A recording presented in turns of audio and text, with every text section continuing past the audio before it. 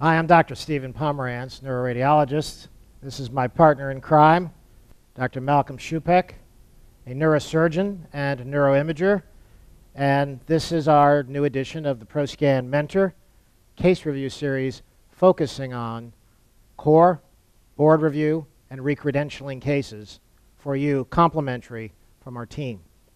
Let's tackle our first case, shall we? Sure. Our first case is a 50-year-old man who has chronic back pain for several months. And you are shown a sagittal T2 fat suppression image, a sagittal T1 spin echo image, and an axial T1 weighted image at a strategic location. One of your main challenges is to decide whether you are looking at a crushed, collapsed vertebral body, as in vertebral plana, or are you looking at a destroyed and inflamed disc space with destruction of bone above and below.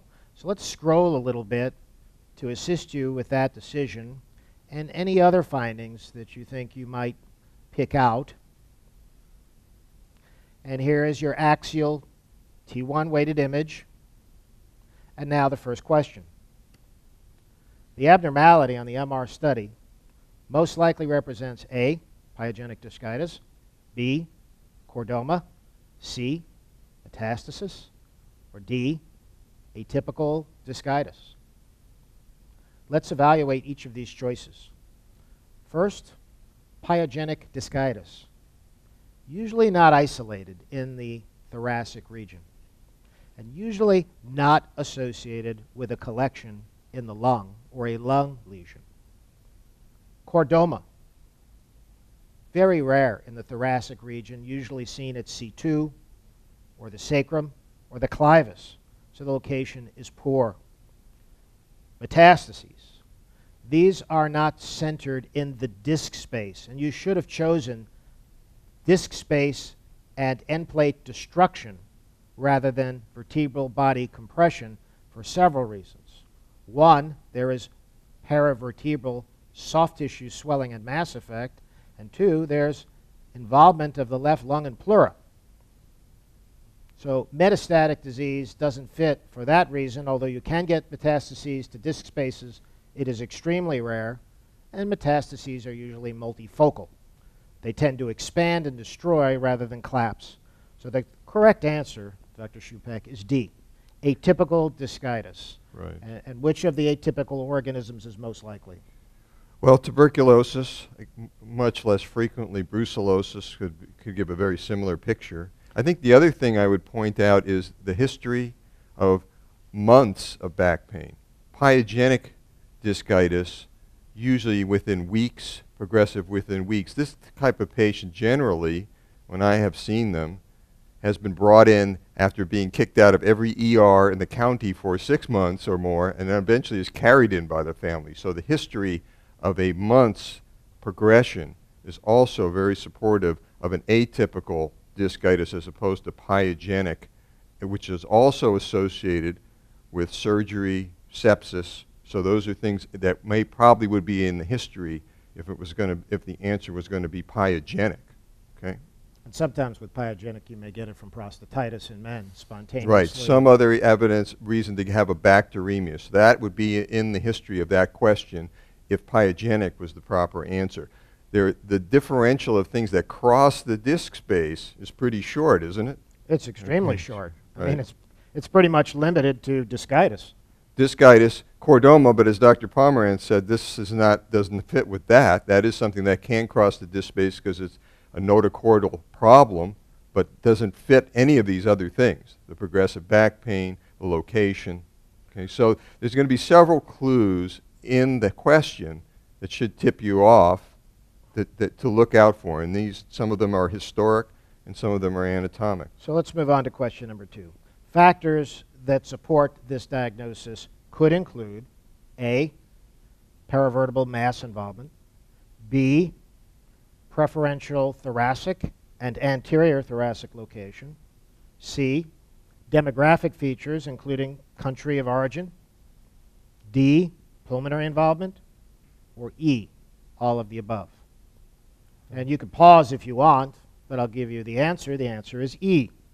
All of the above support the diagnosis of a tuberculous discitis. Right. So this is another situation where the question, right, meaning foreign travel, that's the demographic, meaning the patient, they're going to say something about either where the patient has been or some demographic factor that's going to tip you off if that's going to be their diagnosis.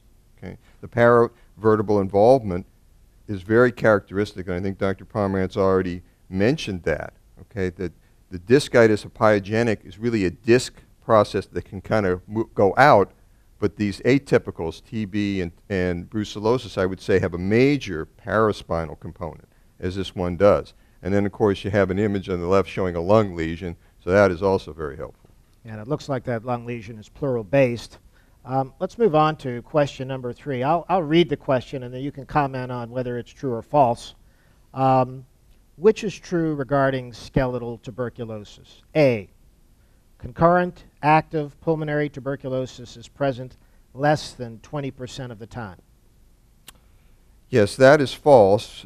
Skeletal involvement is actually in about 1 to 3% of patients, and intercurrent intrathoracic disease is present in less than 50%.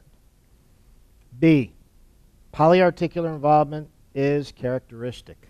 TB is characteristically monoarticular, knee and hip most frequent. Okay, so that is false.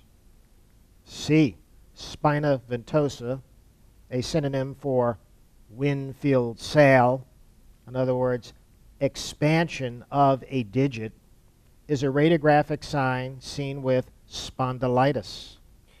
Right. That is false. That's a radiographic sign that's seen as tuberculous dactylitis of the tubular bones of the hands and feet with soft tissue swelling. Let's go with D. Tuberculous osteomyelitis typically involves the metaphysis of the axial skeleton. That is true. Femur and tibia and the small bones of the hands and feet are most commonly involved. Typically, the metaphysis is affected. And, diaphyseal disease has a very narrow differential diagnosis, which we'll discuss in the orthopedic case section. So, in summary, the diagnosis is a typical discitis of tuberculous origin, which likes to start in the anterior aspect of the thoracic spine, as previously stated. The paraspinous masses with this disease are often large. They frequently don't contain much fluid. They're more akin to solid gray tissue, or what we call cold abscesses, and usually if you stick a needle in them, you won't get fluid back. Tuberculosis often involves multiple levels. Tip-offs that we reviewed include the patient traveling from another part of the world, lung disease, renal disease, and it's imperative that you drop down, perhaps with CT and ultrasound, and make sure there's no evidence of renal tuberculosis. Thanks, and have a great day.